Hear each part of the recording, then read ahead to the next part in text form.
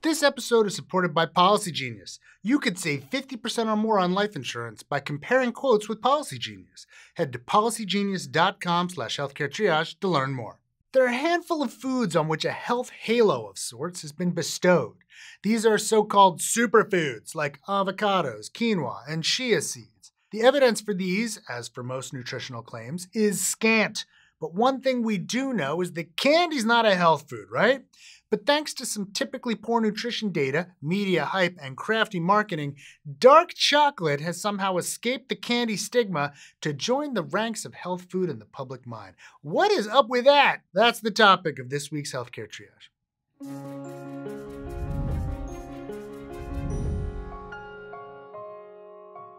If you type, "Is dark chocolate good for you?" into the Google search bar, the results will likely have you believing that dark chocolate is the new kale. And while I don't know if kale's a superfood either, it at least has the benefit of being a vegetable. Healthline.com touts the 7 proven health benefits of dark chocolate, while WebMD says dark chocolate is healthy chocolate.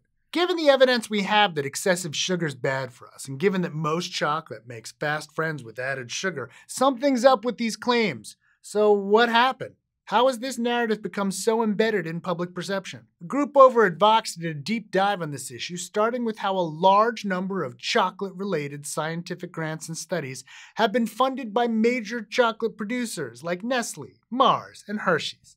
Perhaps not surprisingly, the majority of these studies reported outcomes that could be used favorably in these companies' marketing campaigns to transform their product into a health food in the public mind's eye. And beyond funding and conducting chocolate studies, these companies endow chairs at various research institutions and sponsor research conferences that focus on subjects related to chocolate and health.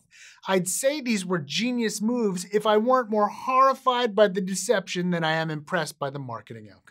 Some of the claims supported by all this chocolate-funded research that now seem to be ubiquitous in public circles are that chocolate is good for cognitive outcomes like mood and memory, and cardiovascular outcomes like blood pressure and cardiovascular disease risk. The media plays a large role in the spread of these claims, mainly because these are the kinds of things people want to read.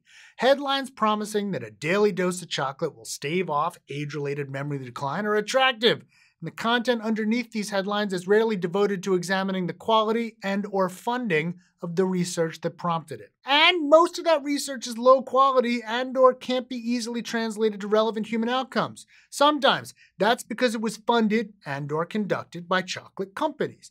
Sometimes it's because the research came from animal studies and rats just aren't humans.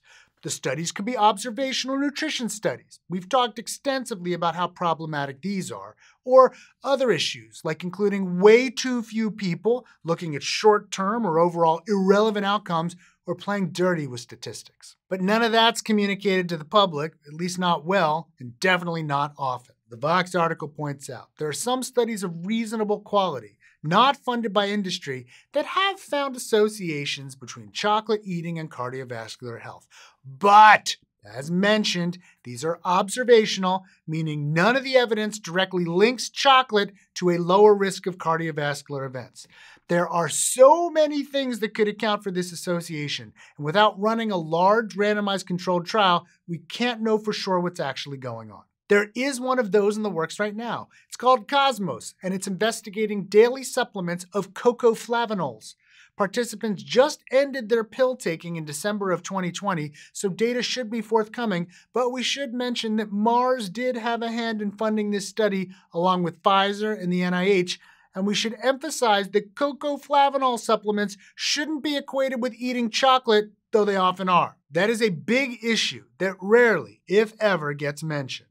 A lot of the research linking chocolate to health is actually based on research with flavanols, compounds with a high presence in plant foods that are thought to have antioxidant and other potentially beneficial properties. But even in studies using chocolate rather than supplements, no one mentions that a significant loss of flavanols occurs in the processing required to decrease the bitter taste of cocoa. A lot of chocolate has been subject to treatment with alkali, a process also known as Dutching. One study conducted on natural cocoa powder found that lightly Dutched cocoa retained about 40% of its flavanol antioxidants. Medium Dutched cocoas retained only 25%, and heavily Dutched cocoas retained only 10%. And since you aren't likely to find information on how heavily Dutched your cocoa is, or what the actual flavanol content of your chocolate is, keep in mind that cocoa content is not a good indicator of that. Your guess is as good as mine on whether you'll be getting any useful flavanol levels in your dark chocolate. Okay, fine, you say. I'll just choose dark chocolate that hasn't been processed with alkali.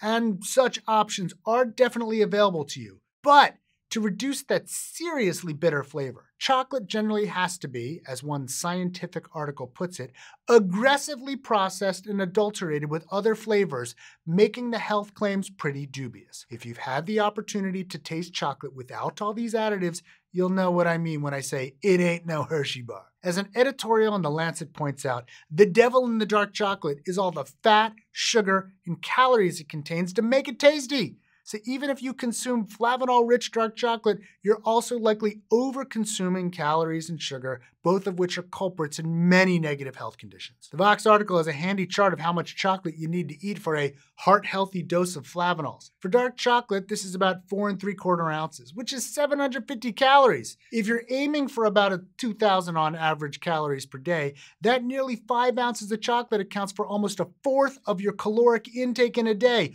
1/4! And if you eat 4 3/4 ounces of a dark chocolate Hershey's bar, which is almost 4 servings, you'll be eating around 67 grams of sugar. That is somewhere around 16 teaspoons of sugar and is far more than any adult should be eating in a day, let alone in your mid-afternoon chocolate snack. So the overall message here is that there is no high-quality research to support the claim that dark chocolate has long-term health benefits. Let me emphasize high quality, because as we've pointed out, there's a lot of studies making the connection, mostly in the short term, but none that I'd place any bets on. And even if there are potential benefits, the amount of sugar, fat, and calories consumed would quickly outweigh them. Thanks again to Policy Genius for sponsoring this episode. Why do we spend so much time and energy and money on things like superfoods? It's because so many of us are searching for ways to improve our health outcomes and ultimately extend our lives. While no one food can change the fact that human beings are mortal, life insurance is one way to plan for the inevitable, and Policy Genius makes getting life insurance easier. You could save $1,300 or more per year by using Policy Genius to compare life insurance policies. Policy Genius is an insurance marketplace, not an insurance company. In minutes, you can work out how much coverage you need and compare personalized quotes to find your best price. And since their licensed experts work for you, not the insurance companies, you can trust them to offer unbiased advice. You could save 50% or more on life insurance by comparing quotes with Policy Genius. And then you can spend those savings on all the dark chocolate and avocados and vitamin D supplements you want. Head to policygenius.com/healthcaretriage to learn more.